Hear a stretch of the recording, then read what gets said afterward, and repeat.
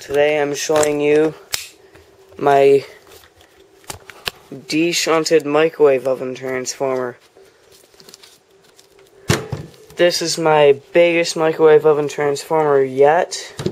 I was originally using that in my quad microwave oven transformer stack thing, but it couldn't handle the full 4 mots. It kept on arcing over. I ended up killing 2 mots, that being one of them, but I was actually able to repair that one. And the other one I am in the process of turning into a high current transformer. I just recently deshunted these mots, but this one somehow I happened to scratch the secondary, so as soon as I turn it on, I can see little sparks in there, and it's not a pleasant sight. So right now I only have dual mots. This one's dead, or this one's working, this one's working, this one's being bypassed. And I'm going to replace this one with this, and I'm definitely going to need to put all those in oil for insulation, and I don't know what I'm going to do about a 4th transformer. I could use this one, but this one's so small it overheats in like just 2 arcs, and with 4 it would definitely die. So here's comparison. Well, since this one has the windings up and down, let's make it a fair comparison at least. There. That is definitely a big difference.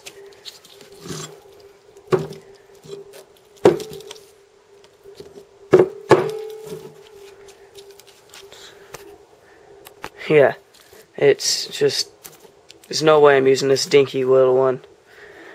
I think this thing's only rated 700 watts. You get like 3-inch arcs out of it, and then it overheats. Okay, anyways, moving along with this one. This one is one I repaired from my quad, which now is only dual. It arced over from the, I think it was the primary to the core, because, why, I don't know, I thought it was the secondary arcing to the core, but because that seems more logic, but apparently it wasn't. So I got the die grinder, I cut all this open, cut it on the side again. I pulled out the primary, found out where it was arcing over, taped around it, insulated it, and popped it back in there. But during the process, I removed the shunts and replaced it with 2 windings of 8-gauge wire.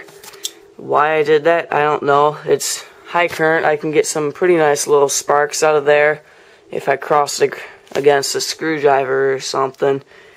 It's not even really worth it.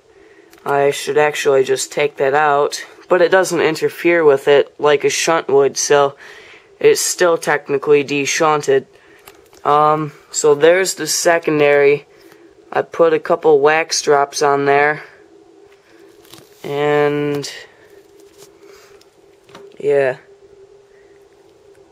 so you can see the white film and black on there where it was arcing over. All these weird little spots and stuff, that is from when I put it in the vise to hold it when I was taking it apart. See the other side of it. It's just a typical microwave oven transformer, except it is ginormous. It's definitely my heaviest transformer too. So I'm going to show you it working now. First I'm going to show you the low current feature I added to it. Just move those resonant capacitors out of the way, and get a better view. Looks crooked, but it's not. Anyway, going to be sparking right there. So let's plug her in.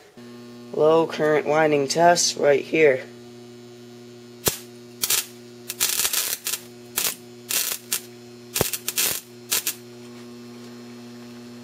It's pretty cool, huh?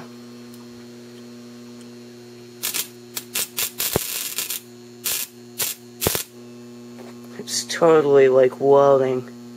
except it's just engraving this, and it's definitely really warm already. So let's do it some more, right? Whoa.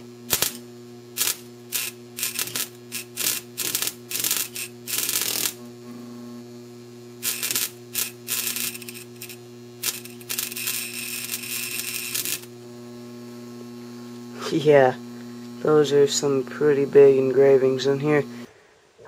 But I still have to show you the arcs.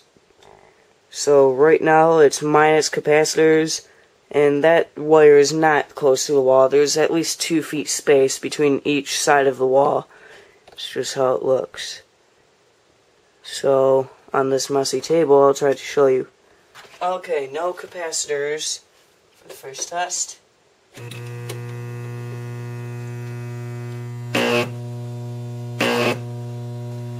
Those are nice arcs.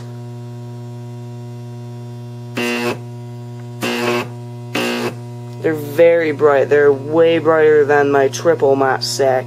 Just to give you an idea.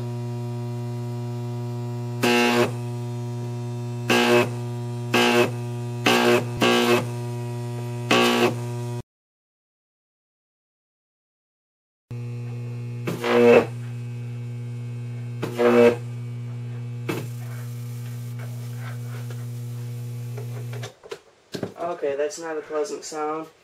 It sounds like there's a taser inside there just sparking.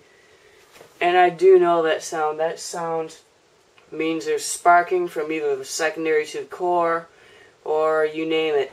But those noises, those little sparks, lead to arcs and arc overs, and those destroy your mott. And hope to see you in the next video. Subscribe and give a thumbs up. Add me to friends if you'd like, and have a nice day.